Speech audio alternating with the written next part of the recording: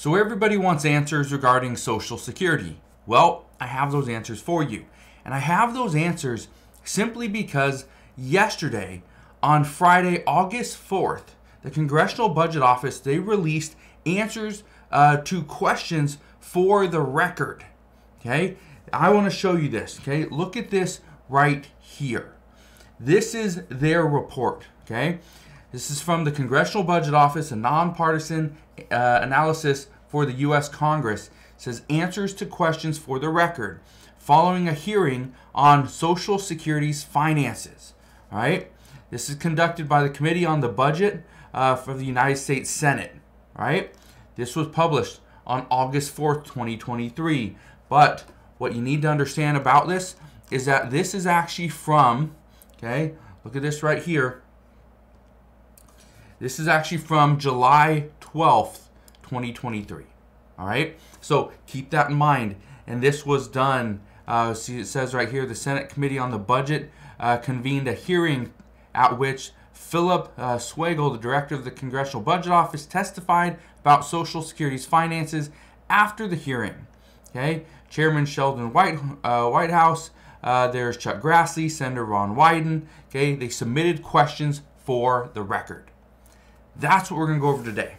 We are going to go over what the questions were and what their answers were. This is very big because this is why I've been bringing all this stuff back regarding Social Security, because it's time. We are now starting to figure out and realize that now that more people are discussing Social Security, there's more proposals possibly coming very soon. This means we are getting closer to having these negotiations, and that's really good news. So, if you enjoy these daily updates regarding our economy, regarding Congress, regarding Social Security and the American people, let me know. All you gotta do is hit that like button. First off, it really just helps out the channel, but also it lets me know you do want more updates regarding Social Security. So let's get right down to what some of these things are saying. Okay, so here we go. Here is one of the questions. This is from Senator Whitehouse. This is a question about the economic effects of the new tax on higher income people and increases in Social Security benefits for retirees. The question says, if Congress were to enact a Social Security tax on the incomes of very wealthy people for whom each additional dollar of income is more likely to be saved than spent to fund Social Security benefits for the retirees, who are more likely to spend than save, what would the effect on the economy be from accounting for the distribution of the revenue to Social Security beneficiaries? Please discuss the situation under current law where benefits would be limited to payable benefits after insolvency rather than following CBO's baseline convention that assumes scheduled benefits would be paid despite the lack of legal authority. Okay, well, here is the answer. This is what he had to say.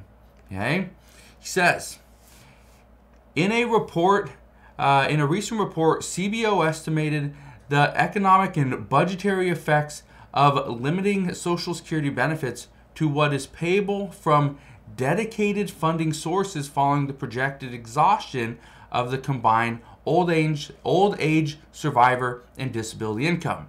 It's OA SDI. That's what we'll see it multiple times in this report. And the trust fund for fiscal year 2033. Goes on to say, under that payable benefits scenario, that required reduction in total annual Social Security benefits after the trust fund's balances reach zero amounts to 25% in 2034 and increases to 28% in 2053 relative to the amounts in CBO's long-term budget projections, known as the extended baseline for its analysis. CBO assumed that all existing and new OA SDI beneficiaries would experience the same percentage reduction in benefits as the overall percentage reduction. So, Here's what it also says. In short term, there we go.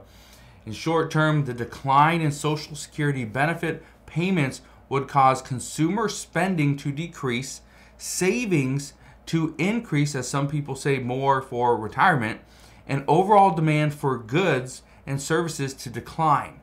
The near-term result would be less output than in the extended baseline projections, in which scheduled payments are assumed to be made. In the long term, output would be greater than it is in the extended baseline, mainly as a result of three factors: increase in supply of labor, increase in private investments following an increase in private savings, and an increase in quantity of funds available for private investment following a reduction of borrowing by the federal government. Now, I could go on, I could read the next couple paragraphs, but one of the things I'll do, I will post a link down in the description box below so you can go and read this entire thing. But there are some more questions here, okay? And I want to get to some of those as well. Look at this right here, okay? It says, this is from Senator Chuck Grassley's question about the effects of Social Security on the federal budget and debt. It says, how does Social Security affect the federal budget and federal debt? The answer, right here. Most public discussions and reports about the federal budget address the unified budget, which encompasses all the activities of the federal government, including activities related to the Social Security program. Since 2010, Social Security outlays have exceeded dedicated revenues. Okay? Social Security payroll tax and some of the income taxes on Social Security benefits. CBO estimates that in fiscal year 2023, that's this year, outlays will exceed revenues by $145 billion, increasing the unified budget deficit by that amount. In CBO's projections, the shortfalls in the Social Security program grows, thus contributing to the projected growth in unified deficits. Pretty clear. Especially when outlays are going to exceed revenues by $145 billion in one single year. This is part of the problem. This is why we could become insolvent within the next 10 years. Okay? So that's that question. Again, if you want to know more about it, you want to get into the specifics and hear more of their answers, or their answer, then I will put the link down in the description box below so you can go and read it. Okay, here, let's get to the next one. This is, again, Senator Chuck Grassley's question about the differences between the shortfalls projected by CBO and the Social Security trustees. Question. CBO and the Social Security trustees each produce estimates of Social Security finances. And while both of you project a shortfall that will need to be addressed soon, you differ on the exact size of the problem. What are some of the reasons for the differences in your projections? Well, the answer, the CBO and the Social Security trustees each produce independent projections of the financial status of the Social Security system. In both projections, Social Security faces a significant financial challenge, though the magnitudes of the expected shortfalls in the trust funds over the next 75 years differ. A feature of CBO's work is that the demographic and economic forecasts used for its projections of Social Security's finances are consistent with those used in the agency's baseline projections and for other purposes. I want to read you a couple of things really quick. In 2019, CBO published a report that examined the differences between CBO's and the trustees' projections of key demographic and economic factors, and how those differences contributed to the difference in projections of the Social Security system's finances. According to the report, CBO projected larger shortfalls in Social Security finances, and the difference stemmed mainly from differences in four key factors: projections of the population, components of growth of gross domestic product, earnings subject to Social Security payroll taxes, and real interest rates. That is, interest rates adjusted to remove the effects of inflation. All right? So, you see the answers. You see kind of, they're going back and forth, okay? Yes, the senators, they want answers. Why is there a difference here? What they're trying to do, just to give you an idea, and this is a, you can see it right here. This right here, it's a 7-page report, okay? Here it is. This is the full report. Well, obviously, one page is blank, but this is a 7-page report right here that just, you know, some of their answers, or their questions and some of their answers, okay? This is it. Now, the reason I bring this up is actually pretty simple. Number one, lawmakers are trying to figure out if there's differences between the CBO and the trustees, right? Their funds. Like, why is there a difference in projections? It's the same thing. They're going off the same numbers. Why is there a difference? The other thing that they're trying to figure out is they're trying to pinpoint certain places where we might be able to find a bipartisan agreement. Could we tax the higher income individuals and businesses? If we can, what should that tax be? Should we incentivize people? Should we find a way to bring in additional revenue? Should we cut additional, you know, tax credits? What they're trying to do is pinpoint different ideas and start with those. But by taking a partisan view, and whether it's Republican or a Democratic approach, it's going to be a non-starter for the other party. So what it seems like they're trying to do here is they're trying to use this nonpartisan group, the Congressional Budget Office, the CBO.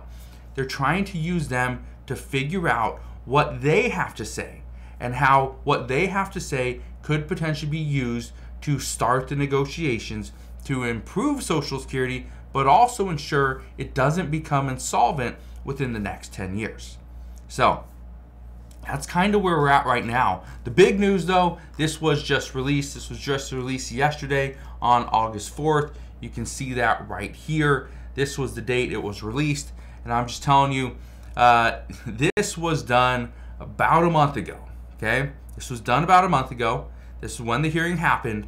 And we've seen videos, we've seen some statements that were made, but now we actually have the exact questions and the exact answers.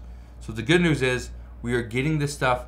It's now coming out, which means we are likely to see the lawmakers use this, okay? Use this right here, this thing, okay? The answers to questions for the record, they're going to use this to their benefit. They're going to use this to try to figure out a way to put together some type of bill. Now, whether that's going to happen this month in August or in September, October, November, we don't know. But my expectation, my guess, is that this is just going to start the negotiations, so we should have some answers fairly soon. So, as soon as we get answers to all of our questions, and not just this from the CBO, I promise I will fill you in on all the latest news and updates. All you got to do is two things. First off, hit the like button. It really does help out the channel. And consider subscribing so you never miss an update. That is what we know as of today. Again, thank you guys for watching. Have a wonderful rest of your day. Consider subscribing, and I'll see you guys on the next one.